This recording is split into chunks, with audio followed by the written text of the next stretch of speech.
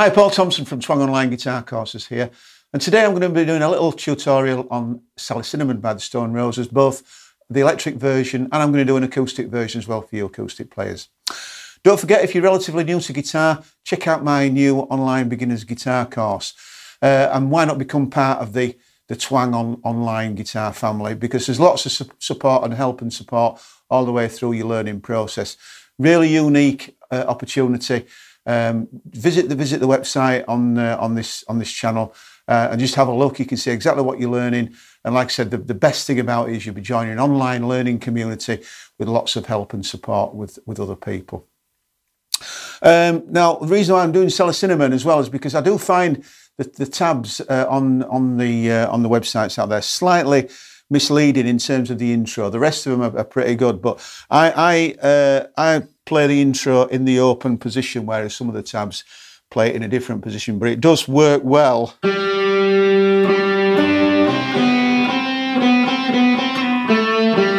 I think it works better with that open G string ringing, and I think that's that's my interpretation of it, and I do think that works best. So here we go. Without further ado, Sally Cinnamon by the Stone Roses. Okay, first and foremost, the intro riff then. Just around a G major scale, so starting on the open G string there, then to the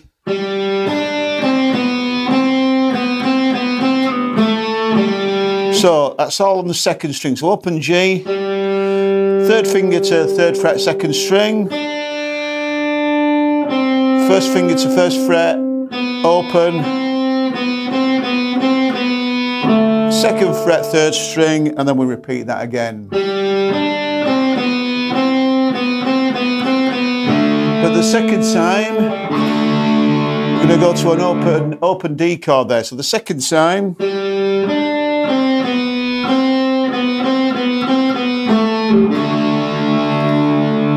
okay, then we play the open and first fret on that second string again, to the second fret on the third string, then to a C chord, and then a quick C, back to a D, and that takes us into the verse. So just round that one more time.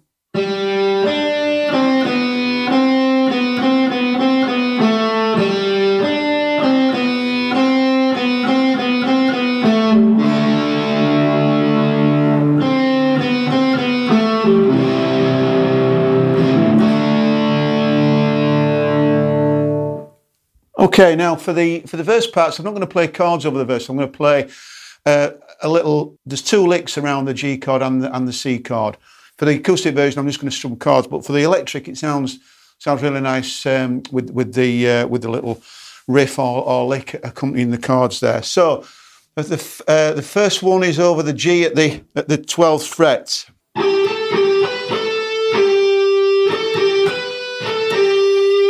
So I'm anchoring my first finger to that 12th fret there because it needs to play both the third string and the second string.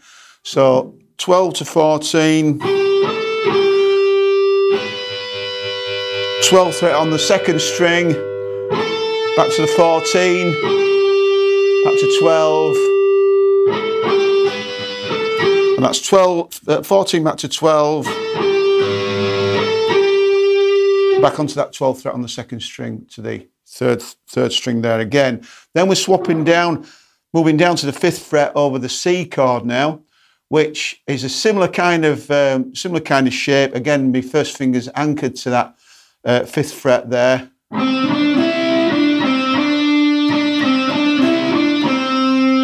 So that's 5. That's the 5th fret to the 7th, to the 5th fret on the second string, back to the 7th.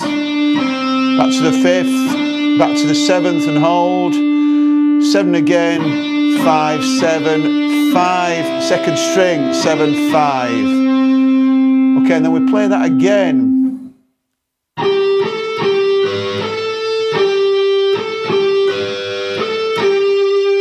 Back to the C, but this time it's slightly different.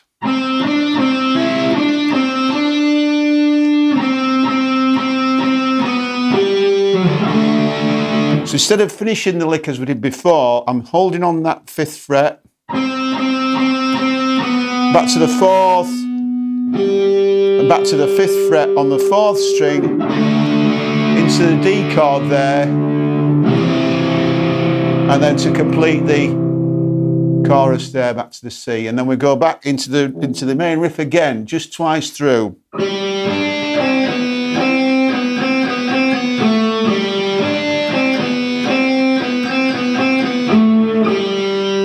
Back into another verse, and that's the main 2 licks around those verse parts. Okay, solo then now, and again it's around that G major scale up at the 12th fret, and again my first finger is going to be anchored to that 3rd and 2nd string.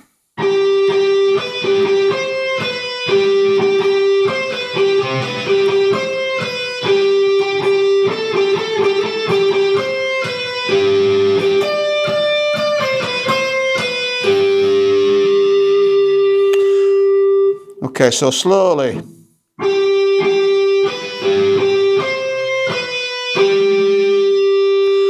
then I'm going to repeat the 13 to 12 on that string.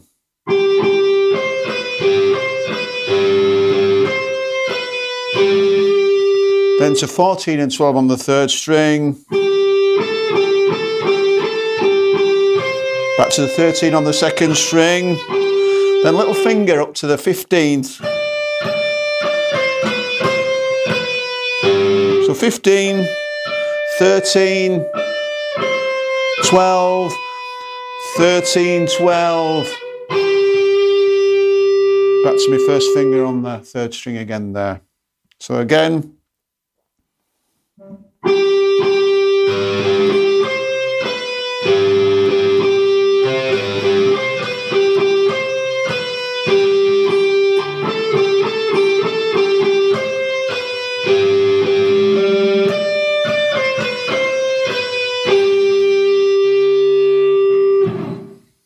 Okay, acoustic version then.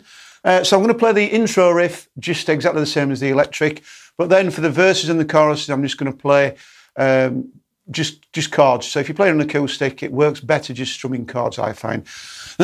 So intro riff as before. Intro riff as before.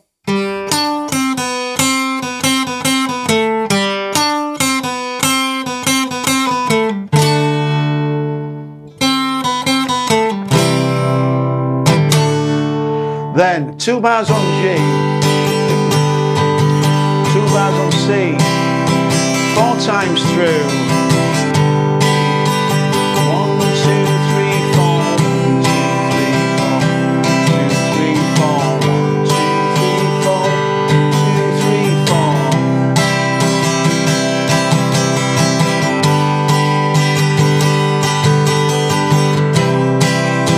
Okay, the chorus. Hold on D, hold on C, back into the intro riff.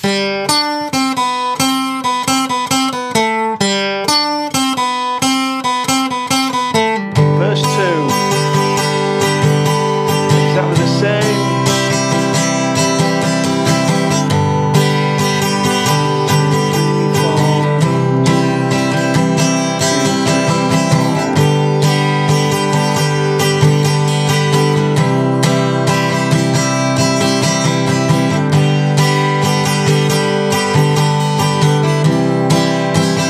Chorus again to C. Okay, now I'm going to go straight into the bridge here instead of playing the guitar solo. So go straight to D, 1 bar on D, 2 bars on D, sorry, 2 bars on C, and again hold on C, back into the riff.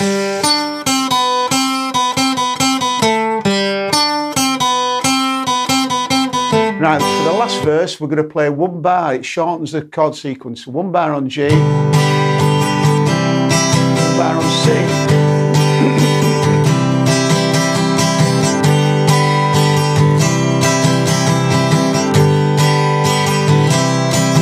Again, to D, to C, and And for the outro, just exactly the same. 2, 3, 4, 1, 2, 3, 4, 1, 2, 4, 1, 2, 3, 4, 1.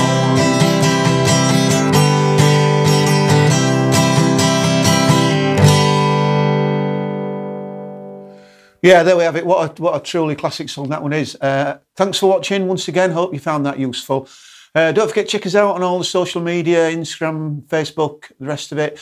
And if you've enjoyed it, please subscribe to my channel with lots of weekly other tutorials on there. And have a look at our website for the beginners course. And I look forward to seeing you next time.